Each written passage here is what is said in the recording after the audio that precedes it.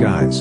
Today I am going to talk about how to create neon title in Adobe Premiere Pro. There is a download link in the description. Now go window and activate Essential Graphics panel.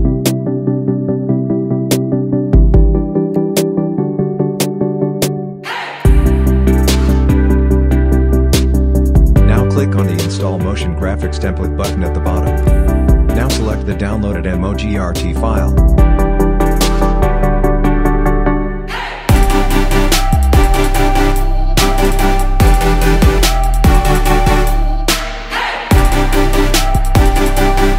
Now drag and drop the template that come this way to the timeline. Now click on the file on the timeline and make the changes you want. Here you can change the title as you like, change the font and even the color of the font as you like.